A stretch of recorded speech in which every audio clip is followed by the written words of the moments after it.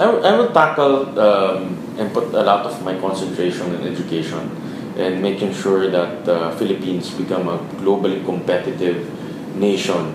And to achieve that, we need to strengthen the system of education here in our country. Like I said, a lot of our kids, they want to go to school, but the problem is affordability. So we have to improve access. And one of the bills that I've been pushing for is to abolish tuition fees in state universities and colleges.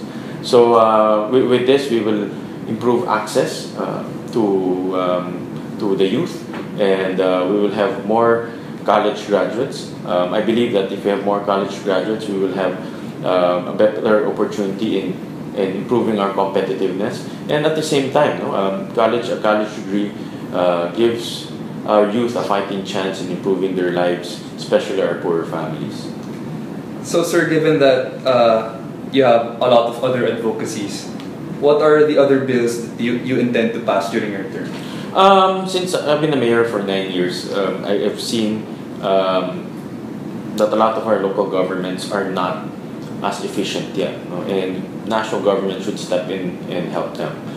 Because if you help local governments, you're already indirectly helping our small and medium businesses, our constituents.